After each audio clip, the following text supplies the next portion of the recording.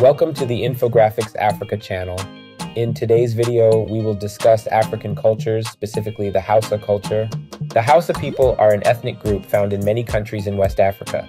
They are the largest ethnic group in the area, numbering around 80 million people, with significant populations in Nigeria, Niger, Benin, Cameroon, Ivory Coast, Chad, Ghana, Togo, Sudan, and Libya, making the Hausa language the most widely spoken language in West Africa. They are known for their craftsmanship, including leather tanning, weaving, carving, sculpting, pottery, and dyeing.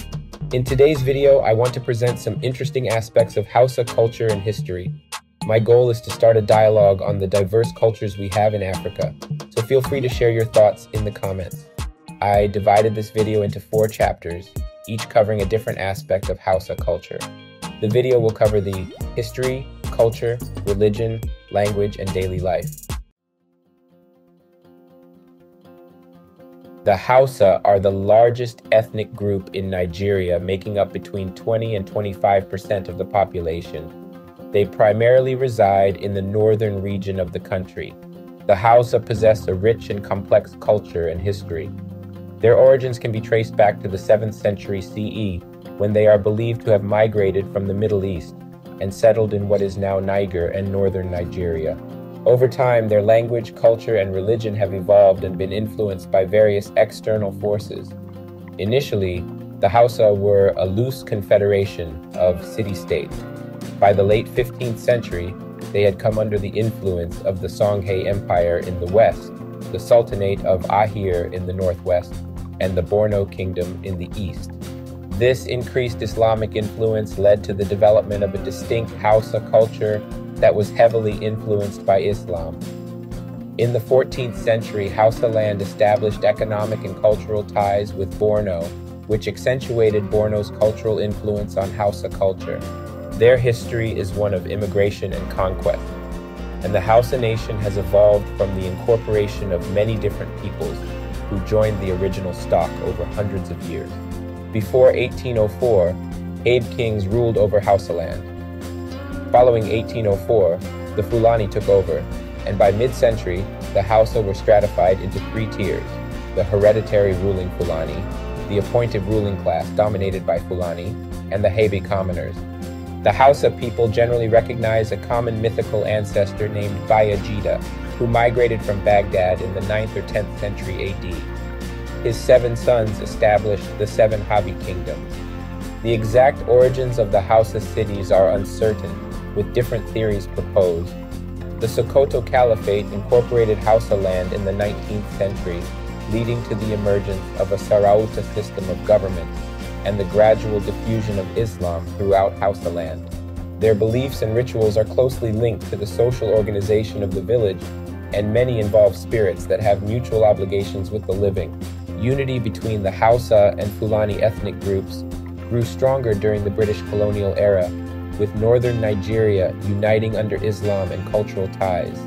The 2 groups integrated well and are now often referred to as Hausa Fulani. The colonial era strengthened the unity between the Hausa and Fulani, who are often counted as one ethnic group.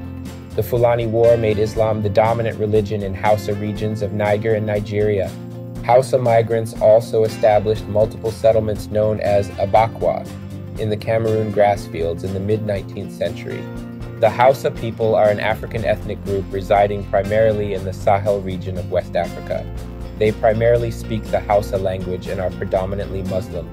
Since they interact with many countries, different economic and political pressures have caused them to adapt their lifestyles in various ways, resulting in a wide range of social and cultural features.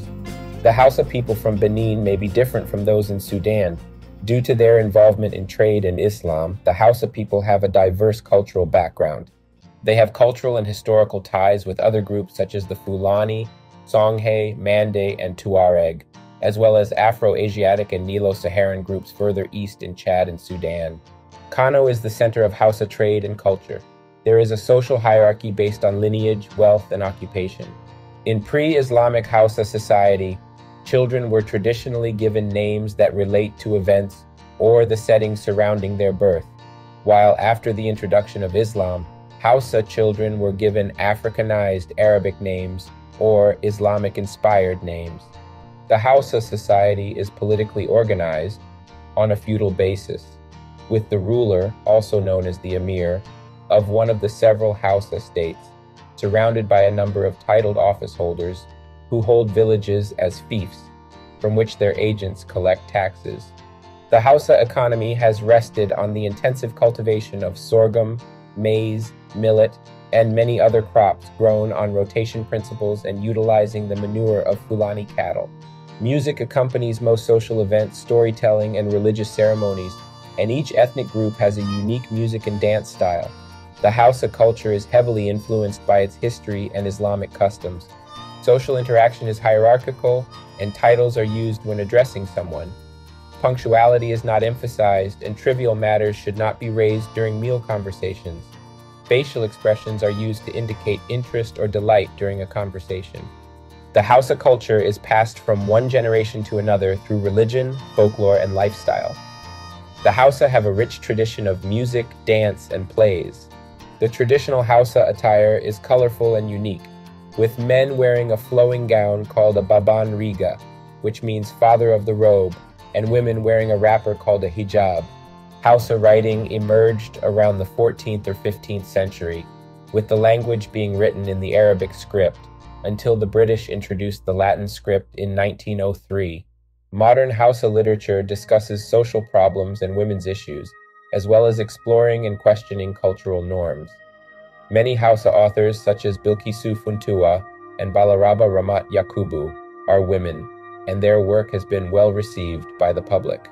The Hausa are predominantly Muslim and practice their faith by praying 5 times a day, reading the Quran, fasting during Ramadan, giving alms to the poor, and aspiring to make the pilgrimage to Mecca.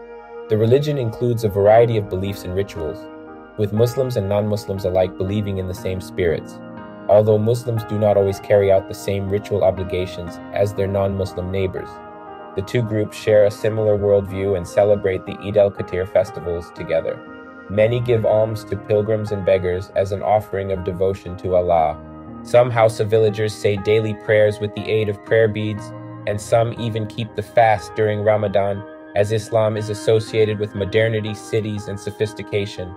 Islam arrived in the area in the 14th century, and by the 15th century, there were a number of independent Hausa city-states. In the 19th century, the region was unified by a jihad. The Hausa people are united by a common language and adherence to a common religion, Islam. The Hausa language is a Chadic language spoken by the Hausa people in the northern half of Nigeria, Ghana, Cameroon, Benin, and Togo, and the southern half of Niger, Chad, and Sudan. It belongs to the Afro-Asiatic language family and is the most widely spoken language within the Chadic branch of that family. According to Ethnologue, around 50 million people speak it as their first language and another 30 million as a second language, bringing the total number of Hausa speakers to 80 million. The Hausa language has a rich vocabulary of Kanuri loanwords, covering fields such as literacy, trade, urbanization, government, warfare, and specialized agriculture. It has also absorbed many Arabic roots, which were essentially Islamic in character. The language is used as a diplomatic and commercial tool for international relations. In addition to Islam, the Hausa language is one of the 2 distinguishing features of Hausa culture. Since the 17th century, the Hausa language has been written in a modified Arabic script known as a Jami. The language is evolving and adaptable and is popular among the young population. It is heavily influenced by Islamic customs and history. Hausa spiritual beliefs provide an explanation for unpredictable calamities and order to everyday life. The Fulani people consider herding cattle a cultural institution and a pillar of their society. The majority of the Hausa population lives in rural areas, where agriculture is a key part of the economy. They engage in intensive cultivation of sorghum, maize, and other crops. The pastoral activity of the Fulani also plays a role in the economy.